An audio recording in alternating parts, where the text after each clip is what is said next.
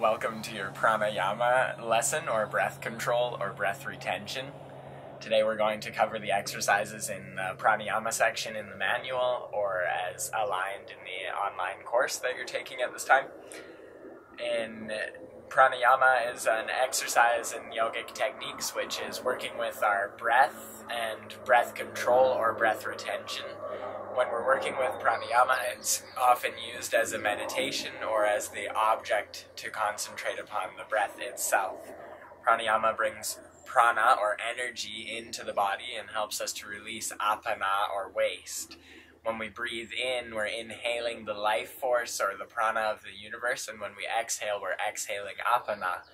In yogic techniques, there are multiple different pranayama techniques that help us to add intention into our reasoning for breathing, and they help us to remove energies or add energies in different ways, or to balance the elements of our body in different ways, depending on what breathing technique we're using at the time. Pranayama is also one of the pathways, or one of the stepping stones on the ladder of the eight-limbed path of the yogic path of the Ashtanga path by Patanjali, written in the Yoga Sutras. It's number 4 of the Yoga Sutras, and practicing pranayama helps us to connect into the divine and to find our route to samadhi through learning the breath techniques and integrating them into our asana or into our postures. So today we'll work through a few pranayama techniques that are both yogic techniques as well as some that have been developed in my energy healing course, the Divine Light Energy Healing course, which are elemental breathing techniques connected to more of the shamanistic breathing or shamanic breathing techniques, but they are all pranayama from different areas in the world.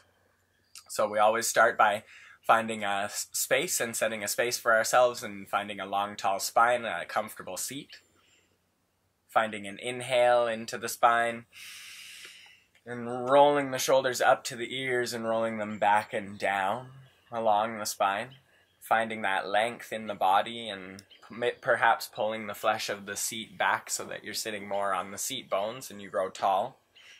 Tucking the belly button in and working with Uddiyana Bandha, a slight engagement of the belly lock, and perhaps even seeing or connecting to Mula Bandha, pulling up the pelvic floor or root lock, and seeing how these locks feel as you begin just to bring awareness to your breath as however it is at this moment.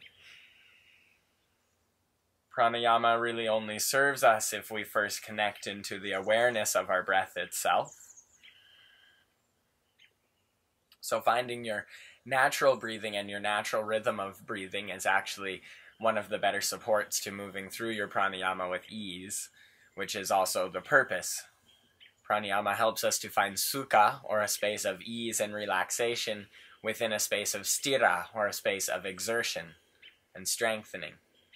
So we activate the bandhas, Uddiyana Bandha or Mula Bandha, to feel into lifting the pelvic floor and activating the muscles of the perineum, or pumping in the belly and pulling the belly button to the spine, helping us to lengthen the spine, giving us more space in which to connect to our breath, to fill the diaphragm, as well as to lengthen the spine and open the chest, keeping the shoulders away from the ears, lengthening the neck, giving more space to breathe, and a very slight engagement of Jalandhara Bandha, bringing the throat lock down towards the chest, but very slight to make sure the neck is long, but still keeping the throat fully open. When practicing pranayama, it can be useful to also visualize prana or energy or light moving through the body.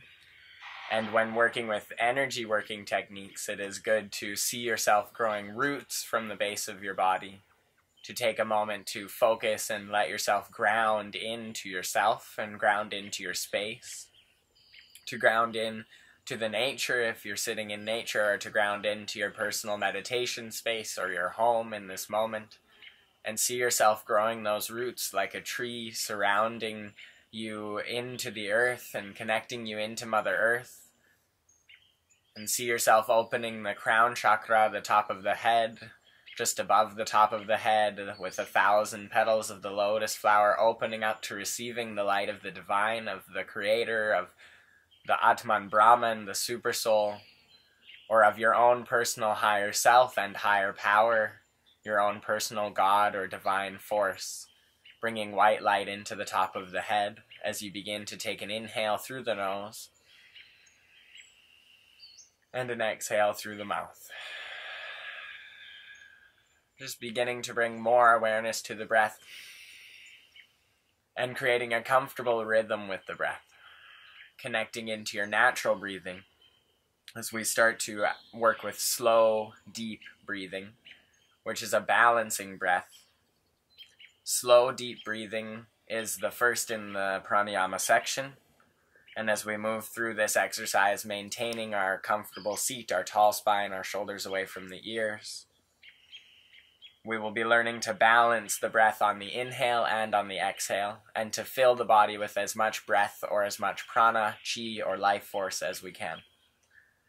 So taking a deep inhale and a big ha breath, releasing sigh, cleansing the body, letting go of toxins, and just beginning to count or start to even your breath in some way using both the inhale and the exhale to make your body feel like you're moving through an even inhale wave and an even exhale wave.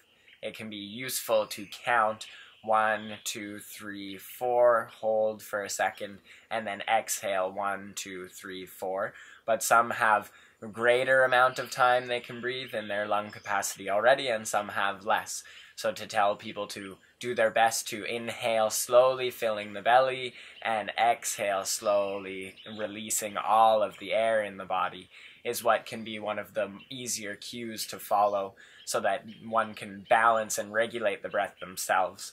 But the main purpose of slow, deep breathing is to calm the body, to fill with energy, to fill with prana, and to find balance between the inhale and the exhale, to bring in an even amount of prana and to release an even amount of apana, to fill with energy and to release waste, all in an even flow, to balance the space of ease or sukha, and to use our strength and concentration to access our stira, and to bring this breath into our practice can help us to hold our balance longer, to hold our posture longer, to deepen our stretching depending on the posture.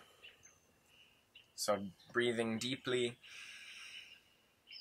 inhale slowly, pause for 1 moment, and exhale slowly. Focusing the breath down into the belly or into the diaphragm as if you're filling the belly like a balloon, accessing abdominal breathing or diaphragmatic breathing as is known in some techniques, and filling the belly, inhaling, maintaining the long spine, and slowly exhaling, pulling the belly button into the spine, releasing all the air. And for yourself, either in your head or you can count for your students if you feel. And you can also lengthen the breath, counting 1, 2, 3, 4 on the inhale, and then exhaling 1, 2, 3, 4. And if people seem to have more capacity in the breath and in the lungs, then you can add to the count. Count up to 5 on both, but keeping 5 count and 5 count. Inhale 5, exhale 5, inhale 6, exhale 6. Always reminding to find a space of relaxation and ease with the breath, filling with as much air, energy, prana as possible, and releasing as much apana, waste as possible, pulling the uddiyana bandha into the belly at the end of the breath.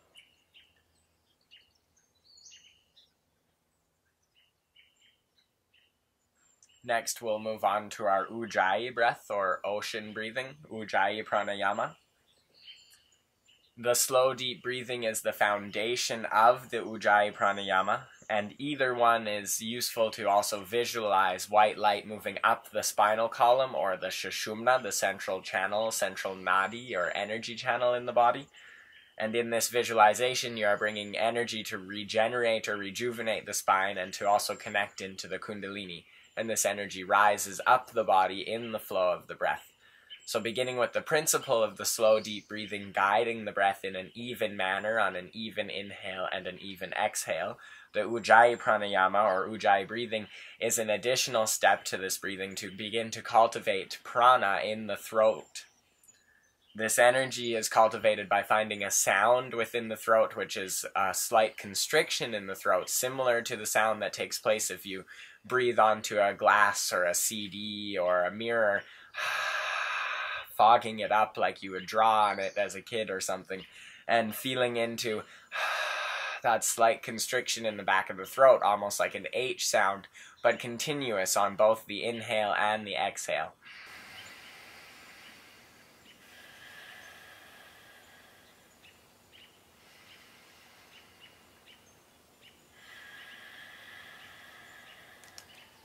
Filling the belly on the inhale, creating that audible sound like ocean waves, to follow the Ujjayi Pranayama, or the ocean breathing technique, on inhale and exhale. Continuing the principle of the slow, deep breathing, inhaling evenly as you exhale evenly. And there can be a pause or a hold in between the inhale and the exhale if this is desired, or if you feel that it is beneficial to you or your students at the time.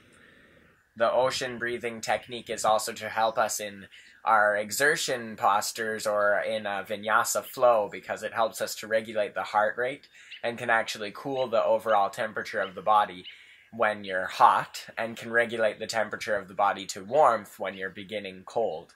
So it's a good breath to begin as a warm-up, to use all throughout a practice, or to use as a cool down, because it's using that even inhale, even exhale, and creating the slight constriction of energy and prana in the throat, making a little ball of ocean energy of prana to fill that space in the throat, and to also fill the chest, the heart, and expand the lung capacity. So taking a deep inhale, another big releasing, finding that constriction in the back of the throat, a very slight sealing of the throat.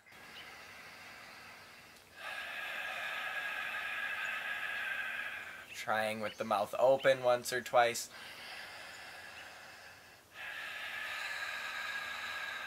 And then closing the mouth.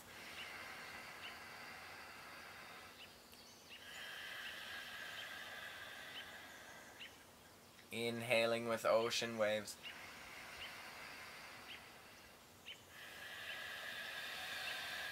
Exhaling the waste with the ocean waves.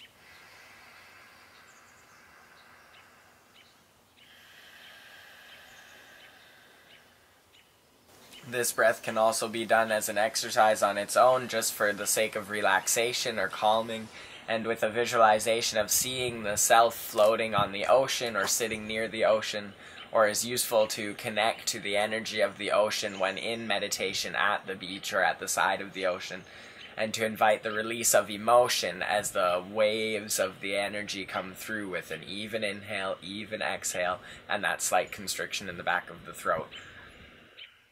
So taking a deep inhale again, and just releasing, sinking in, reminding yourself to find that tall, comfortable seat, inhaling the shoulders up, exhaling, rolling them down.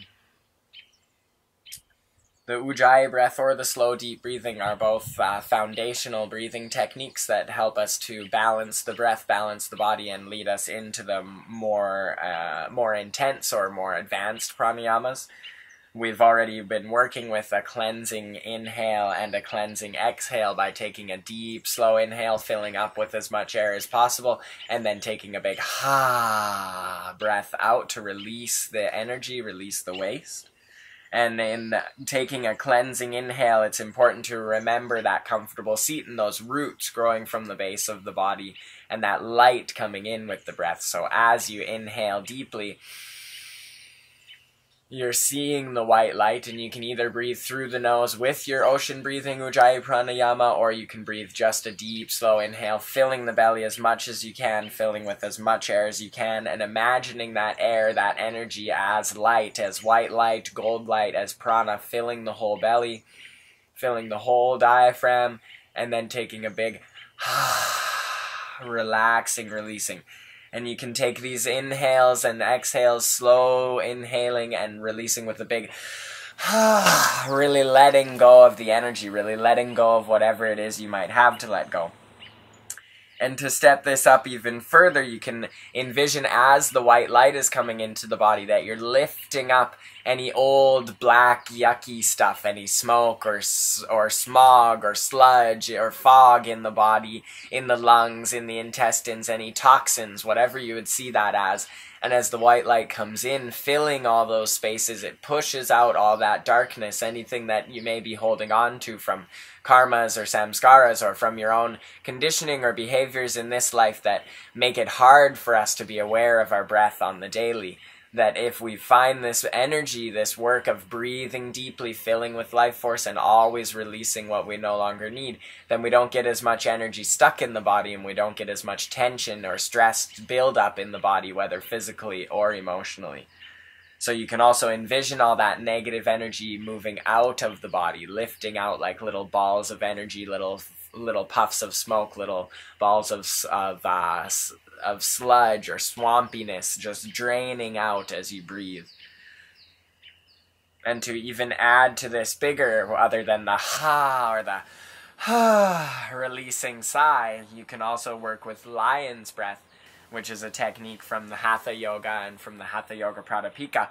And it's a deep detoxification breathing. It takes away energy from the digestive system and helps us to access the movement in the abdominals and to also massage the organs.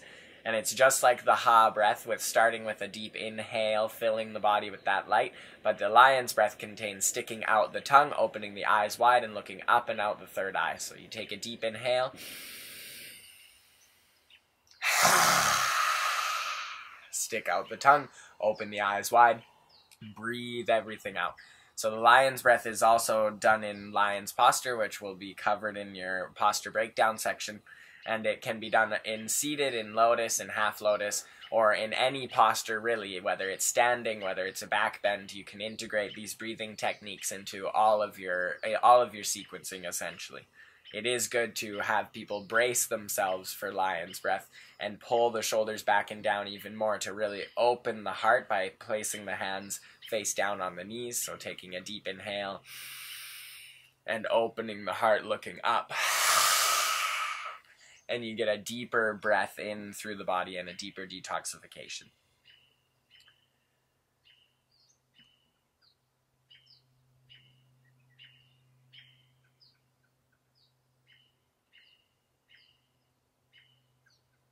So just taking a moment to integrate the first few breathing techniques.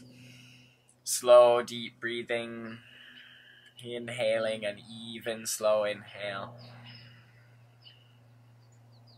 Exhaling an even, slow exhale. Whether through the nose or through the mouth, through the nose on the inhale or through the mouth on the exhale, or through the nose and through the nose, that is up to you and or your students. And you can find a count. You fill the belly, fill the diaphragm, and release all the air, pulling the belly button into the spine at the end of the breath. Or your ujjayi breathing with your slight constriction in the back of the throat, and breathing in with an audible sound like ocean waves, and exhaling with that same sound. Still filling the belly, still keeping a long, tall spine, and making the breath even on the inhale and on the exhale. Finding your cleansing inhale, filling the body with white light, with prana, as much air, as much energy, as much life force as possible, and your releasing sigh with a ha. And then our lion's breath, deep inhale, filling with all that light. Sticking the tongue out, eyes wide, looking up, pulling the heart forward.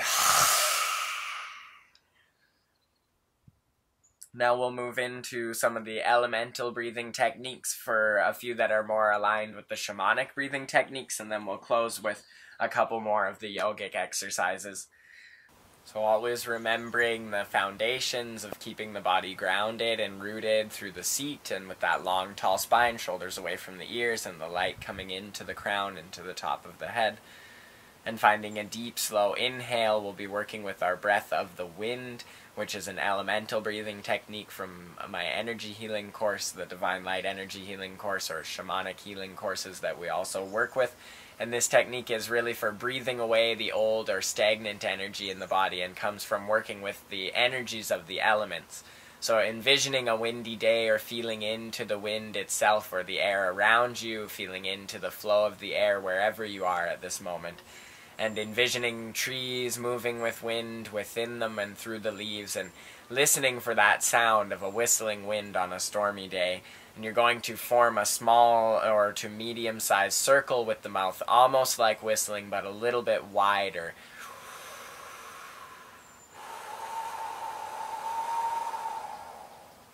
And with that, you can inhale both through that space, or you can inhale through the nose and exhale through the circular mouth. This is similar to a cooling breath technique, which is also what it does for the body. You inhale in the breath and energy, and then you're exhaling the stagnancy away, which does relax and cool the body because of this circular shape with the mouth. So it also helps to envision the white light, or light blue and silver light, as you breathe with this energy or the power of the wind. So taking another deep inhale, forming a circular mouth, and lightly whistling that wind elemental.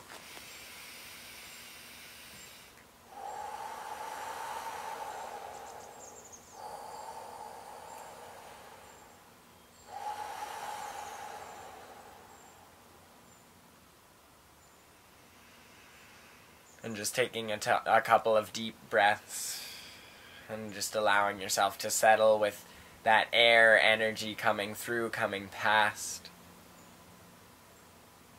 and working through your body, filling you with more energy, purifying your body, connecting you to the power of the wind, of the air.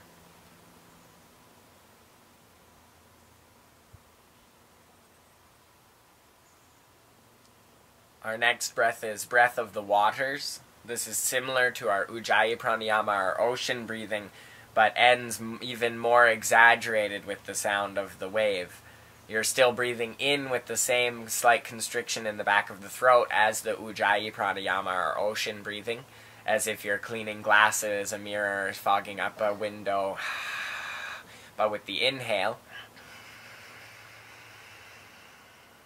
and then as you exhale, you'll make actually the sound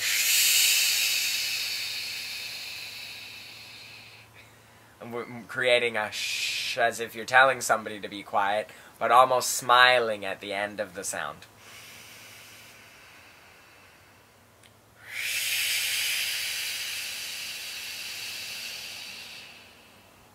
And envisioning these watery energies or colors of blue or turquoise, rivers, lakes, oceans, envisioning these feminine waves of energy to cleanse the emotion in your body or in the room.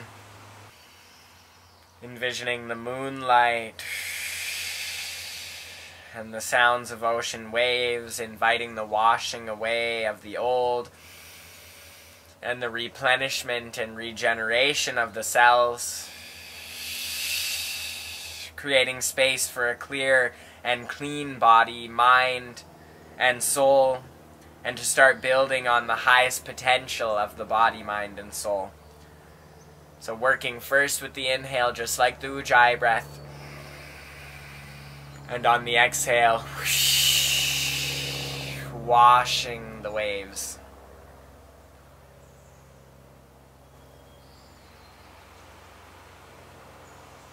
With such a beautiful day, we should integrate the breath of the sun. Hopefully you're having a beautiful day, whoever's watching right now, even though this isn't live.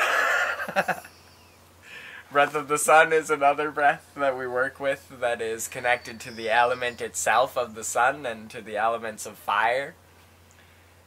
With this breath, we're also working with a slight constriction in the back of the throat, but it's kind of different. It's almost like the sound you would make when you're coughing something up, where the back of the throat is coming more round than it is closed from the tongue up to the roof of the mouth. It's more closed from the sides of the throat inward. So the shape of the mouth is also round, and you're almost like you're going to clear your throat, or cough something out. And this is going to take, again, another really big inhale, really filling the core. And you're seeing the core, or the Manipura, the solar plexus, filling with that energy, opening up the belly, really filling the energy of the fire of the sun into the stomach. And inviting the fiery masculine energies of Shiva, of the Agni, of the sun itself, to clear away fears, the old, to clear away doubts, insecurities, and anything else hiding within the solar plexus or within Manipura. Envisioning yellow and gold and red to melt away the chains that bind the true light of your soul. So when you fill that belly, inhaling with the sunlight, and when you breathe out, creating a sound like a fire-breathing dragon, or like a wood stove, or like the sound of a train engine burning. Imagining that you have the power of the center of the sun burning inside of your belly, burning away all that is not serving. So breath of Gaia, or breath of the earth, is our next breathing technique that is one of the shamanic breathing techniques connected to the element of the earth. When working with these elemental breathing techniques, it's kind of like we're moving through each of the balance of the elements, and then the final to sort of ground us back into our bodies, ground us back into ourselves, is the breath of the earth. So it helps to envision the nature itself, natural phenomena, the green shades of light, or seeing nature, seeing trees, your favorite place in nature, and envisioning Mother Earth herself, or your form of Mother Earth. And this breath is also with the principles of the Ujjayi breathing and the slow deep breathing, where you want your inhale and your exhale to be fairly even. And you begin with the breath of the ocean, or the Ujjayi breathing, with the slight constriction in the back of the throat. But when you breathe out, the mouth is more widely open, almost like a smile.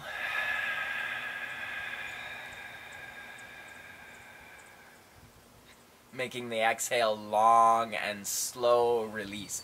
Really focusing on the intention in the body of embodying the energy of the Divine Mother, or embodying the energy of Mother Earth, and feeling into the compassion of the heart. This breath is really most effective when we do focus on the intention itself of transmitting or connecting into the flow of Mother Earth, and bringing that energy forward into your body, into the class, into your space, or into working with your client or student in a private session.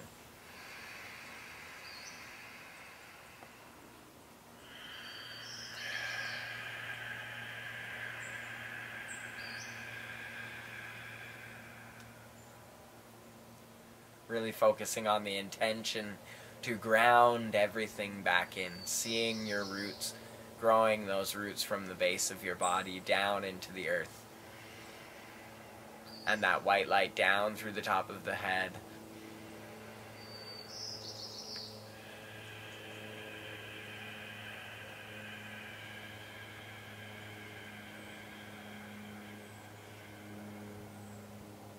Breath of fire is our last exercise today, which is a breathing technique that's often used in Kundalini yoga, but can also apply anywhere in your life that you feel you need to release stress, release emotion, release fear, and build up some warmth or heat or determination in your body, in your mind, in your spirit. This is a really good practice for detoxification and for aiding digestion, although should not be practiced directly after eating or with a full stomach or full belly of either food or liquid. This breathing technique is also a good visualization for healing the solar plexus, for filling the core with light, with energy, and for sustaining the heat in the body, whether it's through a vinyasa practice, a hatha practice, or a kundalini. It can be useful all throughout. This is not to be practiced just before shavasana or just before sleeping. An easy way to explain this breathing technique is to pant like a dog, sticking the tongue out and pumping the belly, making that sound like a dog panting, really, and feeling how the belly pumps naturally. Perhaps guiding your students or trying this yourself at this moment, placing your hands on your belly, sticking the tongue out and panting like a dog,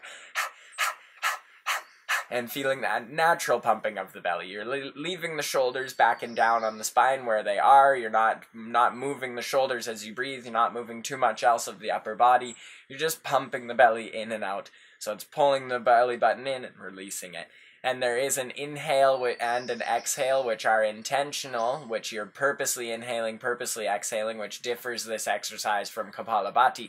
But still, after some time of doing the belly pumping, the breath kind of does become automatic. Always inhaling first, keeping that long spine, rolling the shoulders back and down, filling the belly with air, with prana, and then pumping, then closing the mouth and continuing that action of pumping the belly.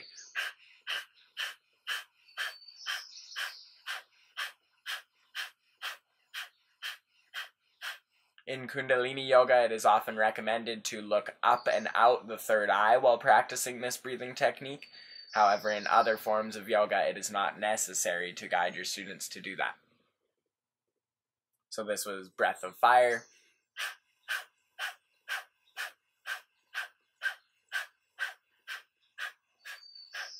Which can be done as an independent exercise or as part of a sequence inside of almost any posture that you're wanting to build more heat inside of your practice. Even in a plank, in a standing posture, in a seated meditation. And just to take a transition, if you're practicing this on the back or as leading down to your cool down, to make sure there's a transition point of some twists or something more cooling, more calming before actually going into Shavasana, because this breath energizes the body and energizes the brain and makes it less simple or less than easy to relax into the Shavasana. Thank you for coming to Pranayama today. This is Eli signing off.